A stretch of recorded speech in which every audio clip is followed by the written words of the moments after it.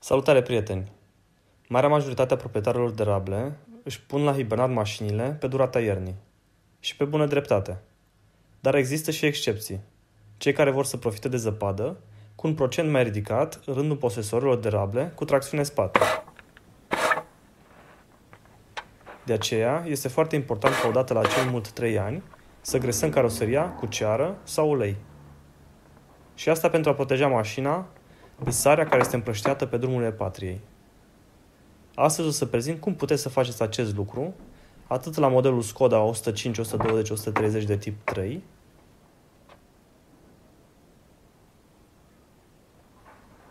dar și pentru modelele de tip 1 și 2 cu tracțiune spate.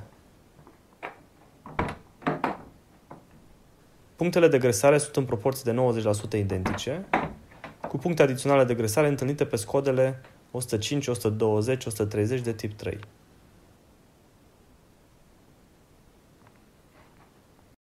Există și o documentație oferită de fabricant în acest sens, deși documentația găsită de către mine este în limba cehă, pozele sunt mai mult decât explicative.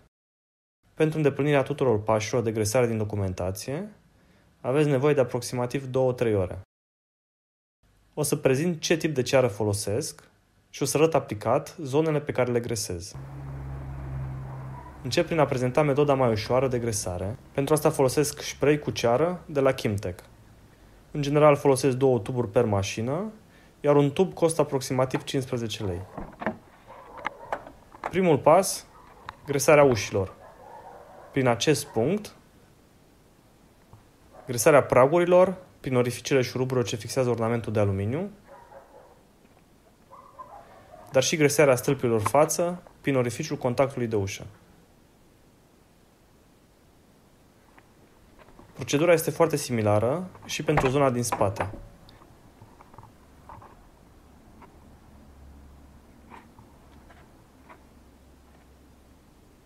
Cu mențiunea că trebuie să îndepărtăm acest șurub pentru gresarea arcadelor spate.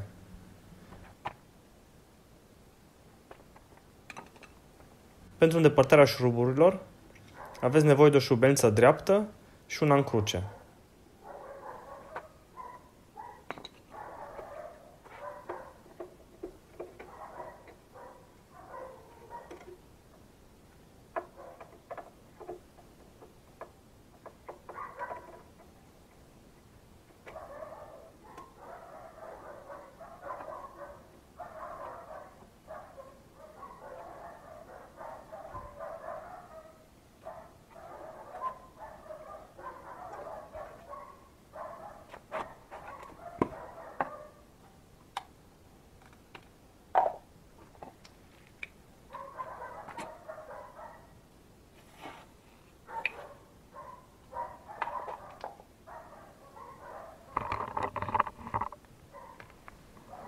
Încep prin a gresa arcadele aripilor spate,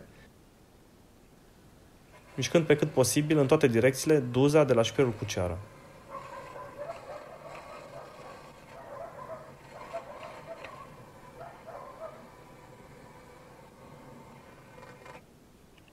Aceasta este zona pe care dorim să o gresăm și în care în timp, la Skode, este predispusă să ruginească din interior.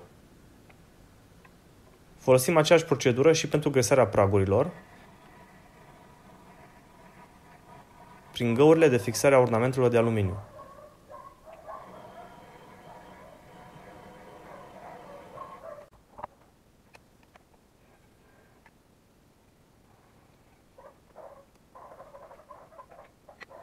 Dar și gresarea stâlpului față.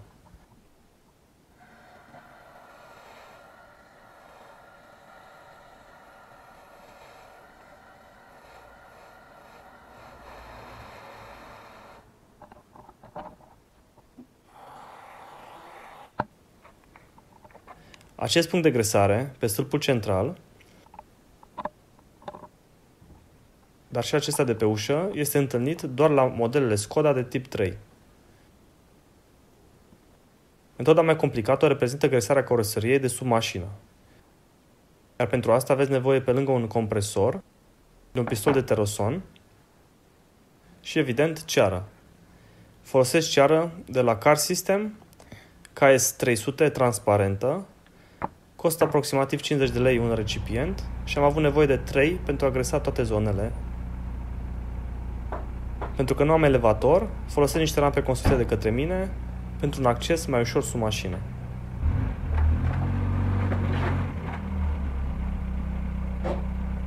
Mai în glumă, mai în serios, dacă vedeți o astfel de gaură în caroseria Skodei,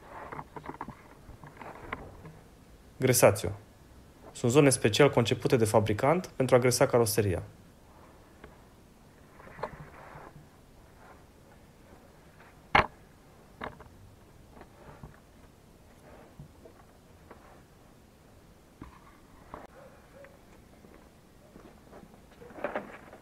Încep prin a gresa partea din fața mașinii și vă recomand să folosiți ochelari de protecție.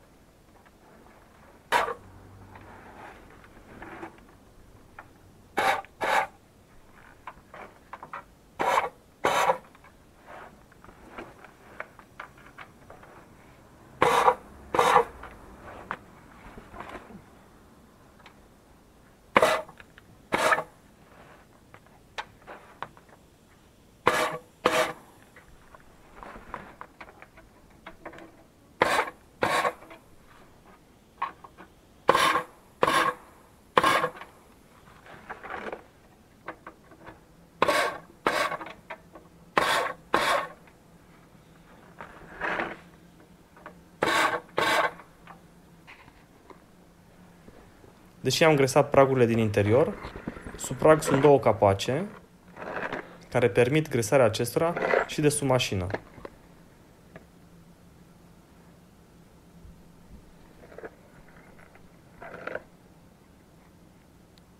Le îndepărtez și o să gresez pragurile încă o dată și prin această metodă.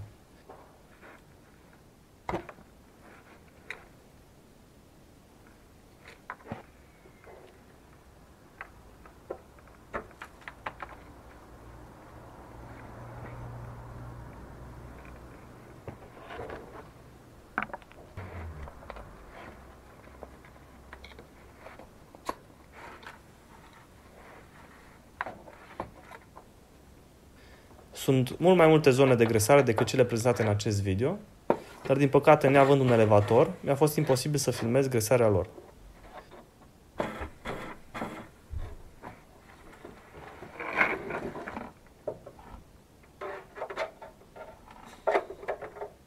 Lonjeroanele spate se pot gresa atât din compartimentul motor, dar și de sub mașină.